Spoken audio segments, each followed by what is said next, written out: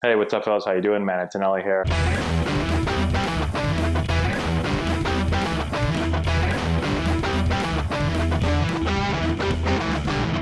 Hey, what's going on, guys? How we doing? Man, Antonelli here. Today we're going to look at some cool video on how to throw a sinker. I get a lot of questions about different pitch types, and so let's talk about how to get the ball to break more downward. And so what you're going to see in a second is basically holding it as a two-seam grip, but then you're going to tilt the ball a little bit. All right, you're going to really work on staying on top of the ball, and you're going to really be able to get that more downward action instead of kind of that across action that you would on a two-seam. Right, so you're going to see how it spins kind of on like this one seam, and again, if you stay on top, you're going to get that break downward. So check it out. Let me know what you guys think in the comment section below.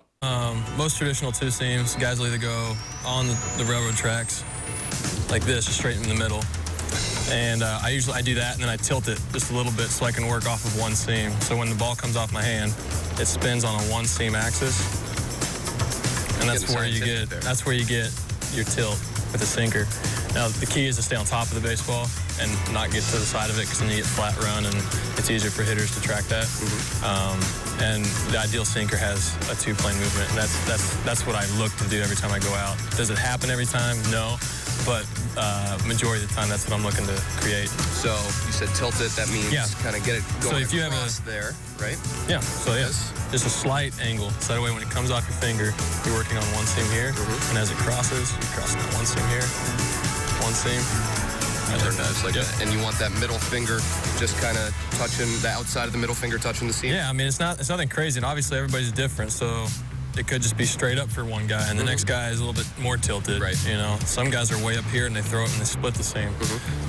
But that's how it's worked for me, and I think it's just important to mess with your grip a little bit to find what works best for each individual person. Do you put pressure on any specific finger or in any specific place, or is it just kind of grip it evenly and let it go? I think it's just grip it and trust to keep your fingers on top, and whenever you throw it, make sure your fingers are on this half of the ball.